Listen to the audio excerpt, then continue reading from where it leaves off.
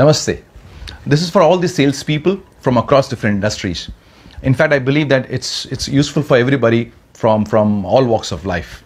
The story goes that there was a salesperson who would come home, and every day he would come home with a bag full of work.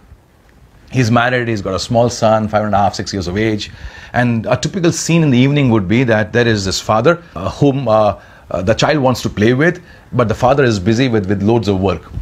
So one evening, this little darling comes and says to his father, "Dad, can we play?" And the salesperson, as usual, is busy.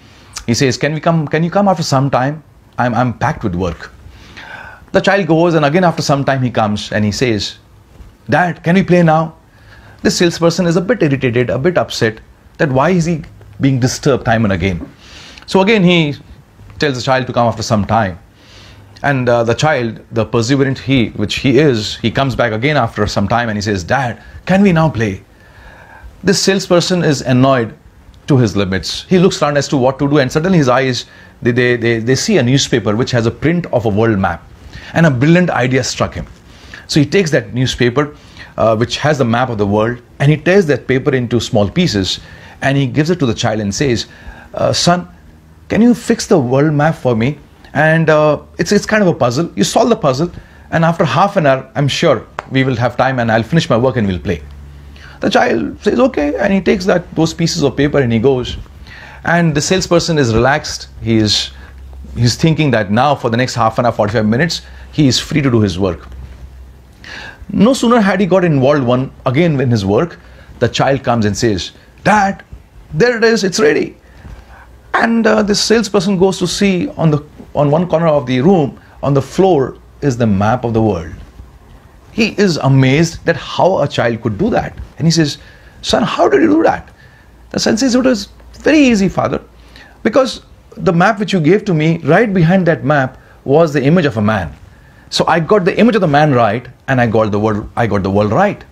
The story says a lot of things to us. I think one of the most important things is, as a salesperson, if you're on the field, before you can ever think of getting the prospect convinced, before you can ever think of sharing something useful with the prospect, the first thing you have to keep in mind is, am I right? Because your world is the prospect.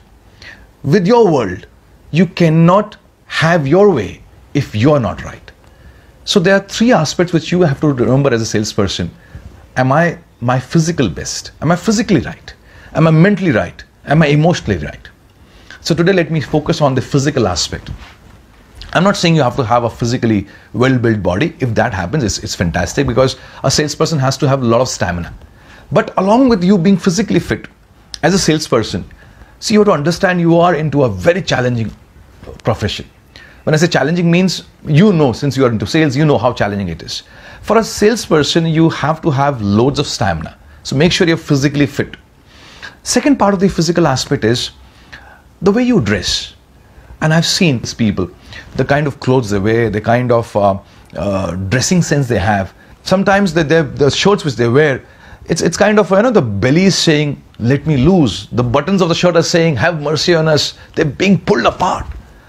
The shirt is coming from behind, and the tie is going somewhere, and they're perspiring, they have body odor.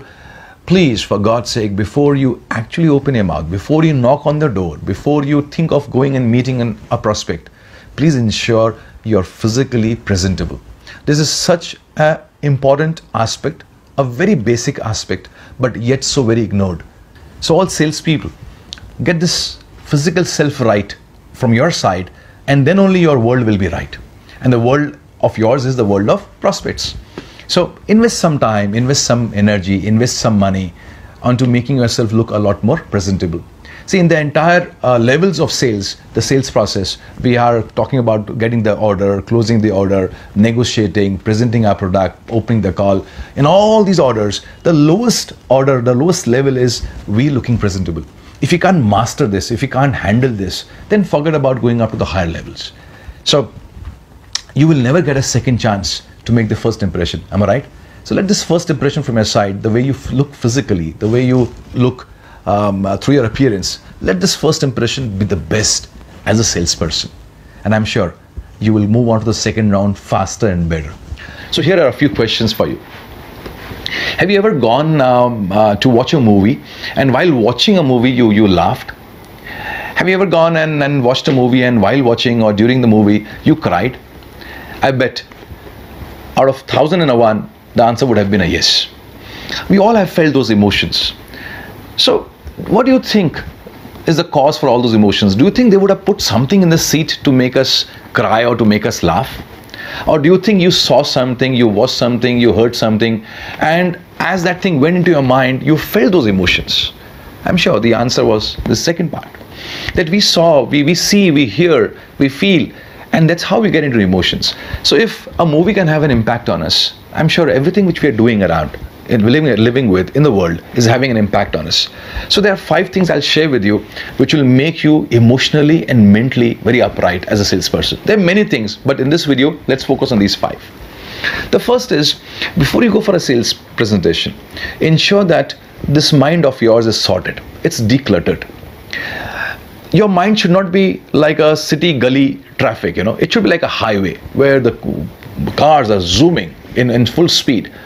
Many times a salesperson has a lot of things here. So he has some unfinished jobs, he has some challenges, he has some communication issues with some colleague in the office.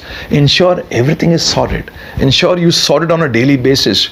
So go with a clean slate, because that world of yours, the prospects world of yours, will demand the best from you, and only a decluttered, only a highway car can actually win that race. So ensure that this mind of yours is decluttered, the windows are closed. Second, ensure that what you read, what you see, what you watch is making sense to your life. So before you see something on the net, before you spend some time on reading a book, before you spend some time on watching something on TV, ask yourself, is what I'm watching going to make me a better person, family-wise, business-wise, personal life-wise? It's going to make me a better person. If not, then I should refrain from watching it. Third thing, see if you can learn something new every day. It can be even a word.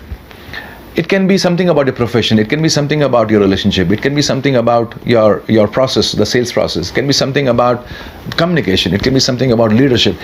Even the smallest of things is good enough for you. But ensure that there is something new happening in your life on the knowledge side. There's a direct correlation between how much we know and how we feel about ourselves. Our confidence has a direct correlation with our knowledge. The third part, be very careful about the kind of people you meet. We keep a rose in our hands for a couple of minutes, and those 2 minutes will leave the fragrance of the rose in our hands. Same is the kind of impact we have of people around us. So choose your company wisely. A salesperson has to be full of energy, full of liveliness. So ensure that the people around you are the ones who can actually make you, build you, inspire you. And the fifth one, the last one, is salespeople travel a lot. So either they are traveling across cities or they're traveling within the city. Make sure your travel time is your energizing time. So have something to read, have something to listen to, have something to watch. Nowadays, data is so freely available. Ensure that before you enter your prospect's office, place, you are so energized, you're so much charged up that you're able to handle the toughest and the most powerful of objections which a prospect can put across to you.